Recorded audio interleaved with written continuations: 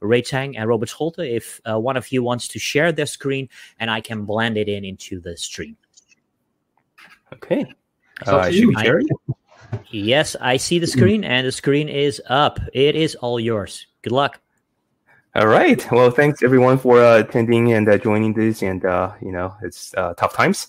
And I'm very happy to be here. I'm Ray. I'm a developer advocate at Google Cloud, and I am doing a lot of work around dependency management here for our clone libraries. And so we created a site called jlbp.dev, and we're going to talk through some of the things I learned. And I learned everything from Robert Scholte. Thank you. So my name is Robert Scholte. Most people know me from Apache Maven. I've done a couple of conferences and do a lot of talks about it, just to explain how strong Maven probably is, but also sometimes how hard it is. And especially this topic about dependency management, it is tricky sometimes. And well, we only have 30 minutes, so let's go. Yeah, and for the record, Robert is in Netherlands, I'm in the USA, and we're doing this session jointly, so this is pretty amazing. So let's see the code. So I have some sample code here to demonstrate some of the things. And by the way, these are all the issues that I personally ran into when I was using some of our client libraries attached to Google Cloud Platform. And a lot has changed, a lot has been fixed, and I had to go back in time to figure out, okay, what happened with what old versions, and to reproduce some of these issues. Okay, so first of all, this is not the current state. It's definitely much better. But these are the issues that people run into constantly, and with or without some of our libraries, right? So this is a very simple test. I just created a test that simply uses a client library. In this case, it's just a dependency, and I'm using two different dependencies here. I'm using the client library and also truth to do some validation, right? So in my Maven pom.xml, I have just two different dependencies here. I have truth for validation, and I have the API client library. And Robert will probably code this out, which is well, if you're doing a test, first of all, put your dependency in the right scope so that it doesn't leak through the compiled scope, right? So let's set the scope to test. And we should, only two dependencies, what could possibly go wrong, right? Right. Well, let's give it a try. So I'm going to go ahead and run test from IDE. There we go. So it's running the test, right? Everything should be working, but of course it doesn't work. And this is the type of error that we always see when we at the runtime when we have some kind of conflict with our dependencies. And let me go back here. I'm not sure how many people on the stream actually see these errors. No such method found, or no such method error, no such field error, or no class def found error. What happened, Robert? Why do these things happen, and how do I fix this? So probably what happened is that you are picking up a different class than expected. So there used to be some method, I'm not sure the check argument, and it doesn't exist anymore. And what's kind of amazing, it starts with com.google, right? Yeah, right. Yeah, the com.google.com, and that's usually Guava. So okay. At least we have some detective work here that we know that it's probably in Guava somewhere. So there's probably a dependency conflict with this particular artifact. How do we find out more? Well, most of the time what you do is, let's see a dependency tree. Okay, so I'm going to use Maven dependency tree to show me what is the resolved dependency that Maven's actually going to be using, right? Yeah. So I'm going to say Maven dependency tree, and I don't know, man. Everything here looks, obviously there's a lot, but right. There's nothing here that tells me, hey, by the way, something could possibly have gone wrong. No, so this is the resolved dependency tree. And you see also all the transitive dependencies. Even though you specified only two, you will get also all the dependencies of those dependencies. So, so how do we get more detail? Right. So what we can do is we can add verbose to give you more information about dependencies. So let me do -d verbose. This way we can see a lot more information. Let's see here. So for example, I'm going to find any one of these things with this interesting line, right? So for example, protobuf Java, right? It says 3.9, but it was omitted because it was conflicting with another dependency that's in the tree. Yes.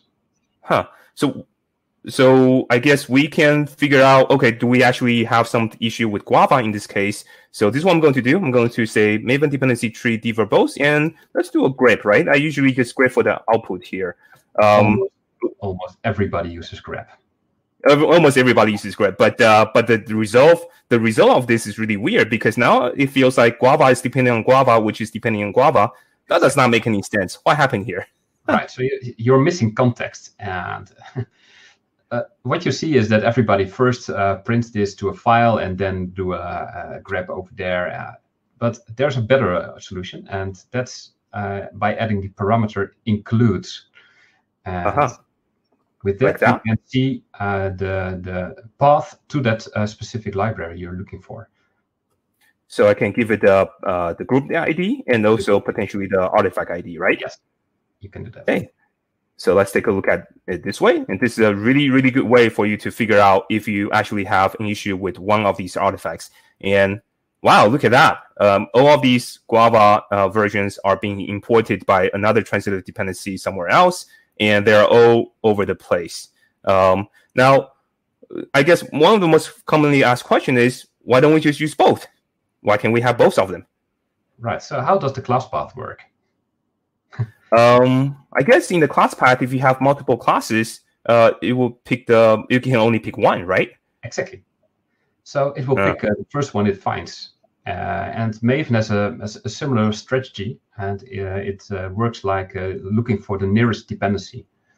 So the deeper you go into in the tree of dependencies, the less likely it is that's the one being picked up. So if you specify your dependency directly in your POM file, that's the one being used, even though a transitive might have a different version.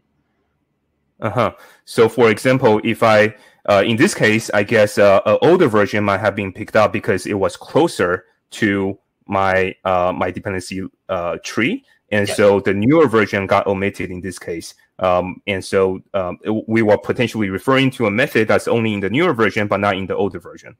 Exactly. But so one of the issue with this dependency problem is that it's really, really hard to find, especially you only discover it when you're running the app, right? You usually get it when you're running the app and go through that line of code because the linking is dynamic. And it will be, what are some of the techniques that we should be able to catch some of these problems early, especially for this particular issue?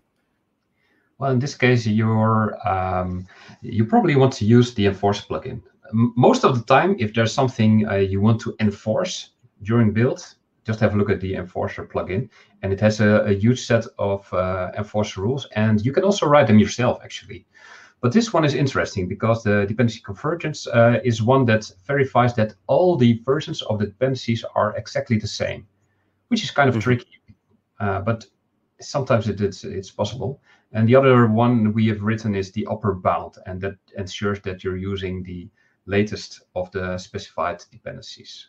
But that that requires that all those dependencies are backwards compatible, of course. Right. So let's give it a try very quickly. So here we have the dependency convergence plugin, and if I were to add it to this particular POM file during the build, in the build block, build and plugins, and like that. Right, and now if I go back and do a Maven, I'm going to do Maven clean install. Is that right? Maven clean install. That's what everybody does. Come on. Why? Why clean? Why install? What? We should do that. That's how I make everything work, right? No. Just to verify. That's more than enough. It's Maven verify. Okay, so don't do Maven clean install. Ping us after the session to ask why, and also you can ask Andre Samire. We do not want you to use Maven clean install. In most cases, Maven verify works, right? Okay, so let's do Maven verify, and this will run through the enforcer plugin as well. And it tells me right off the bat that I have all of these libraries that is having multiple versions in the build. And so we need to go ahead and resolve it. Or we can do the upper bound here with the upper bound rule, in which case it will only tells me the libraries that's using the older version as opposed to the newest version. Right. But let's say we have these issues. How do we potentially resolve these? Right. So there are, in general, there are two. One is dependency management, where you say, okay, I'm going to specify globally which version should be used. And the other one is exclusions, which is kind of dangerous because if you exclude some code, you are responsible that it's included somewhere else, right? I see.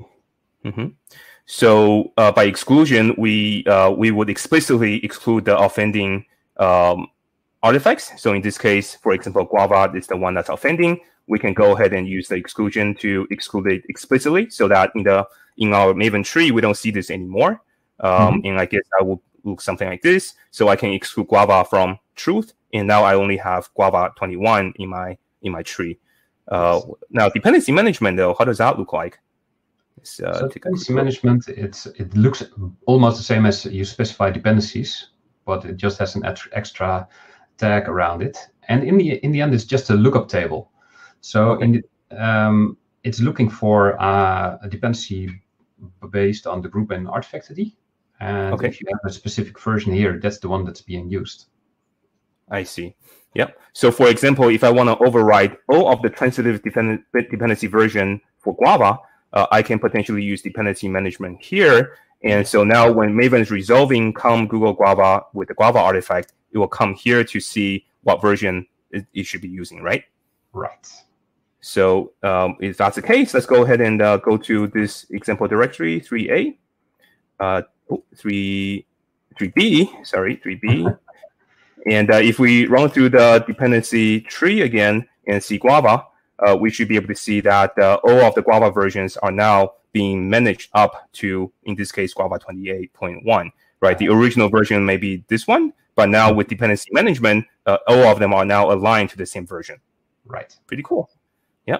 So we can use dependency management to override your transitive or even direct dependency versions if you don't specify it. That's probably one of the best practice. You can say, hey, let's upgrade older version to 21, or let's upgrade older version to 28, and it will just go ahead and make that a reality. That's pretty neat. Yeah, it's definitely one of the first thing I learned from Robert in solving all of these issues. Okay. Now, another thing though is that sometimes we run into issues where maybe we're using two different versions of Guava that's not exactly compatible, right? Really old version like Guava 8 and the really new version, they're just not going to be compatible.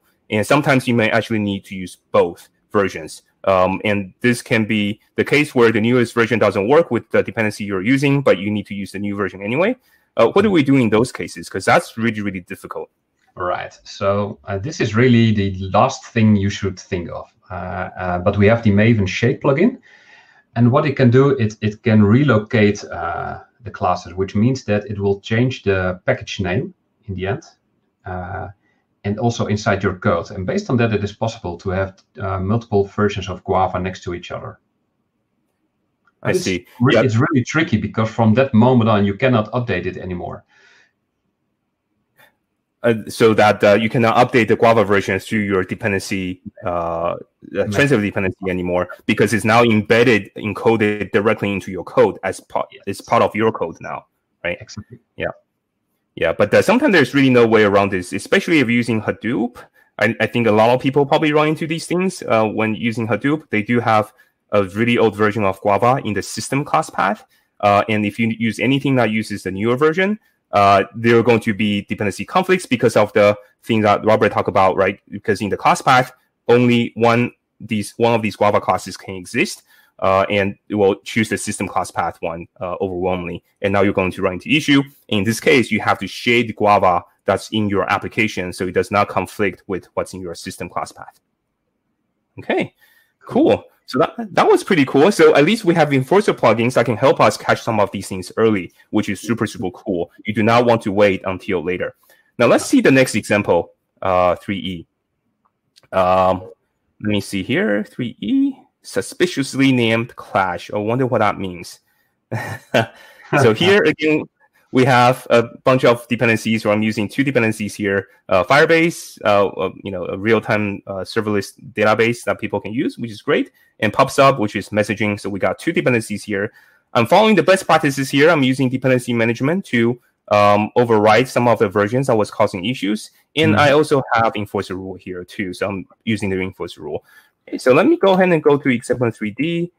Oh, which one is that one? Example 3E clash. And we're just going to do a compile because this will also kick off the enforcer, and everything is fine, which is great, right? So we follow the best practices using enforcer, and now we do Maven test to run one of these tests, and let's see what happens.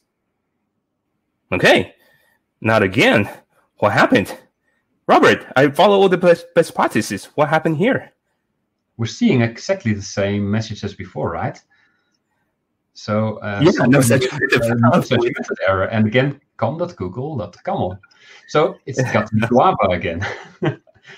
It's always that, right? If you run into one of these issues, you gotta find the package, and it's Guava in this case. Right. What happened? What? I follow everything we fixed previously. Why is it still happening?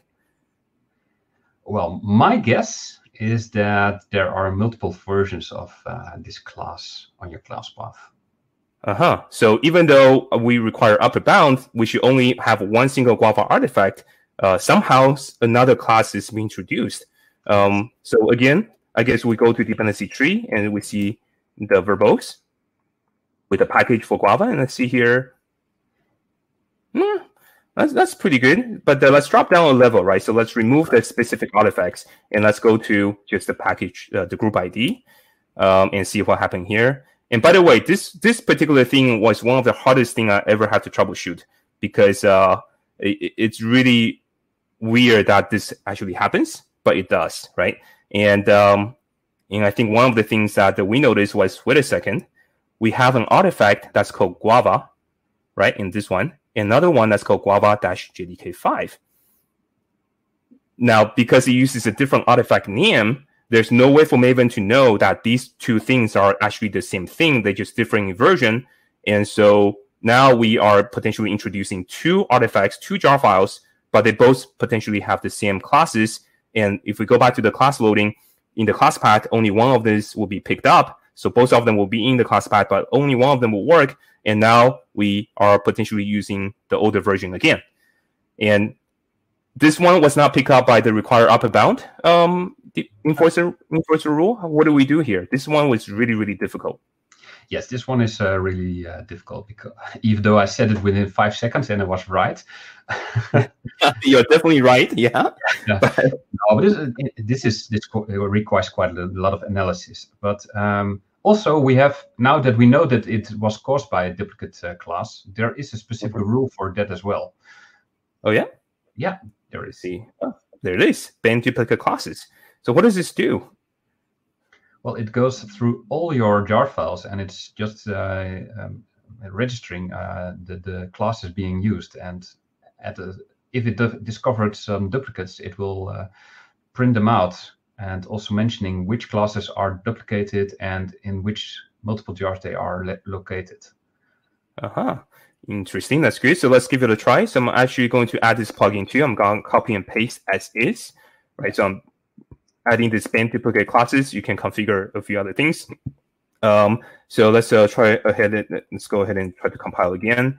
And hopefully this will, at the compilation time, we see this issue right off the bat. Oh, look at that. All of these classes are being duplicated in potentially multiple artifacts with different artifact ID. And by the way, we do have a Java library best practices rules now. It's called JLBP. So if you go to jlbp.dev, there's a rule that says, no two artifacts should have the same classes. You should not duplicate classes in two different artifacts. And this is something that's new that we added, so we shouldn't see these issues anymore. But now we can see the result of this. Look at that. Yeah. So looking in the dependency tree was really hard, but now with this enforcer rule, we can see the two offending artifacts right off the bat, and this is really, really good. Yeah, I would highly recommend this for every one of your projects as well, in case you want to avoid some of these issues. Okay, cool. So let's go back to the examples. Let's look at example 3C. That's another really, really interesting one. 3C is suspiciously code misalignment.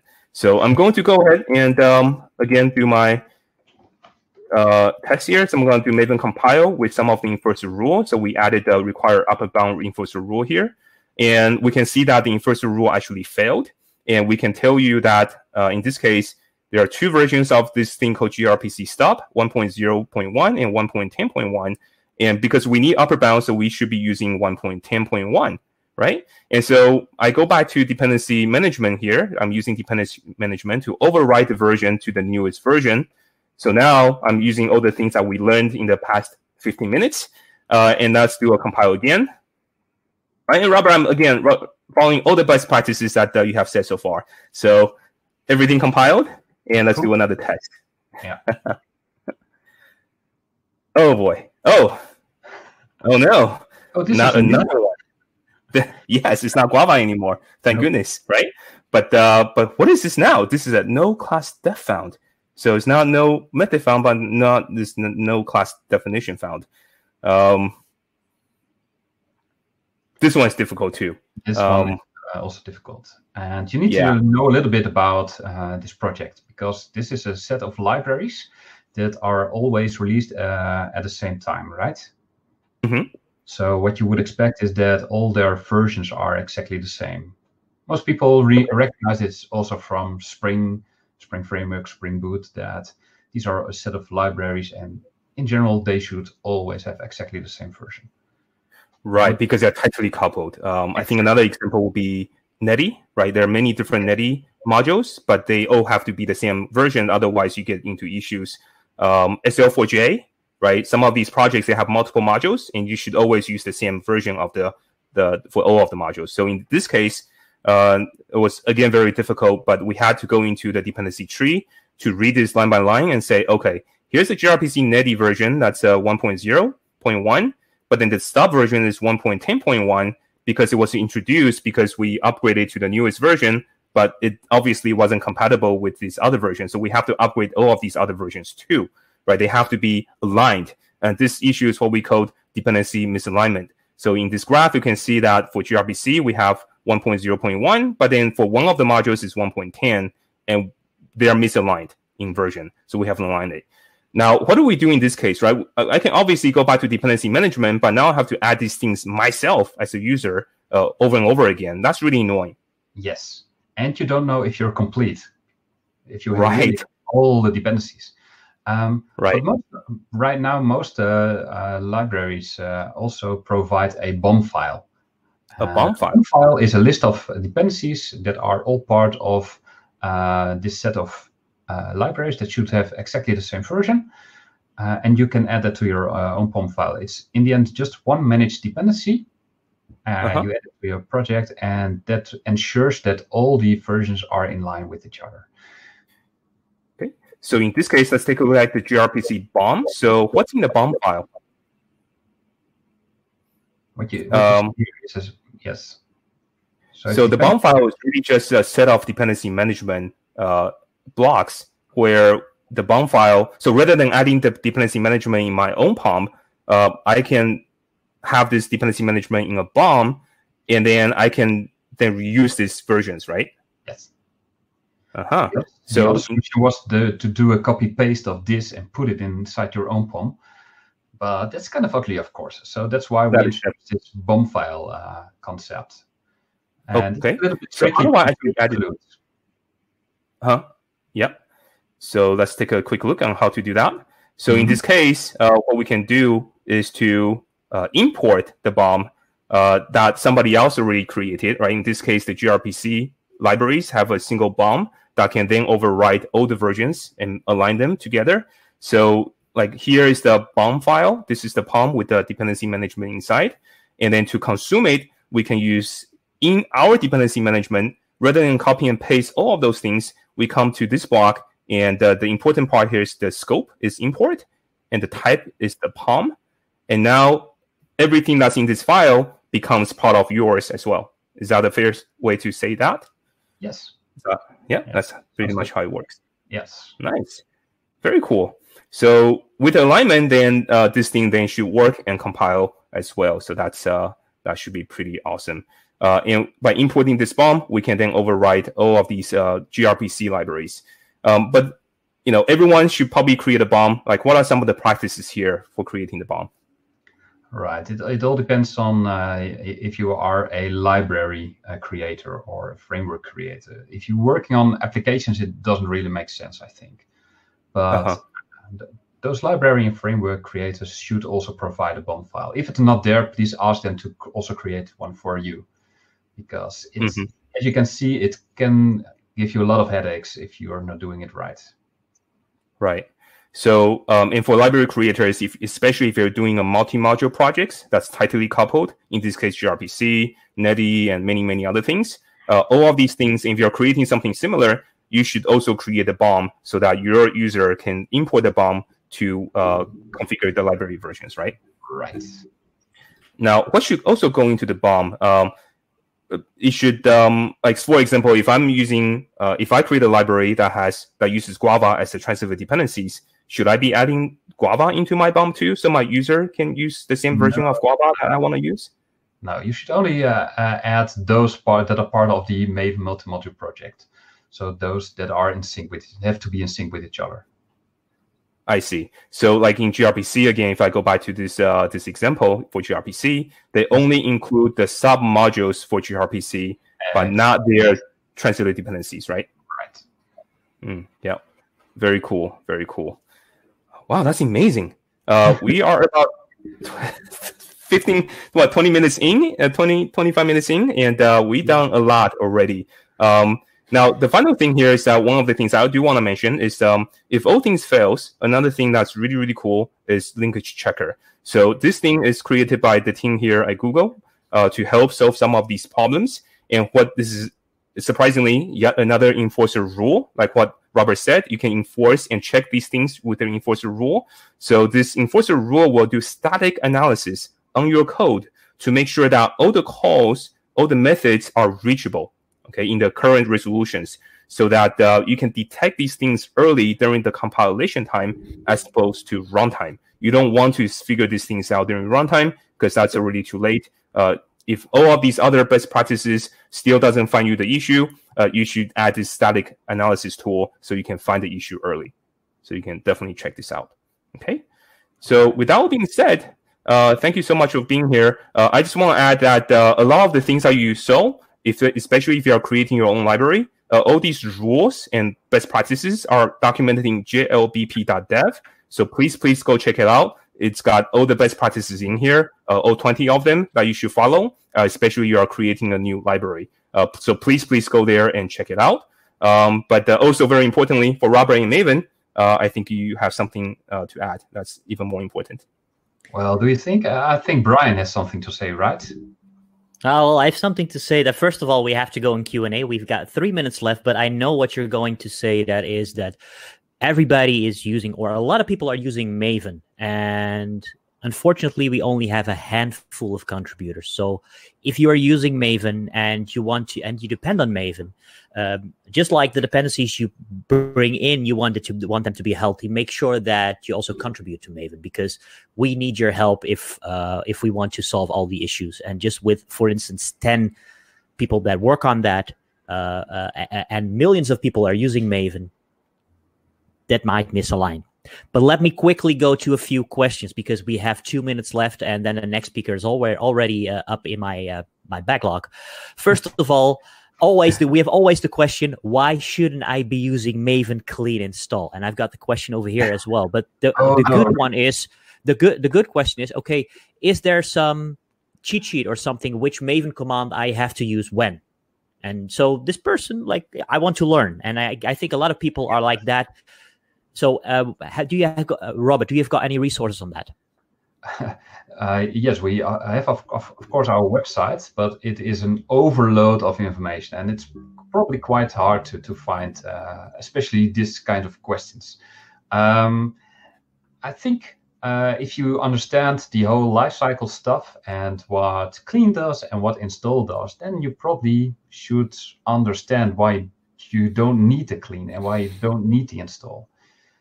So the short answer is clean will remove everything you've already done. So it will remove the target directory, and it will recompile, remove, add all those resources you already touched probably. So in general, it's just resource consuming. You don't need that. And the install only, what install does is copying those jar files to your local repository. Why? You don't need it there. Yep. So in general, so basically what you say is make sure that you know every step within Maven and what every step does. Yes. All right.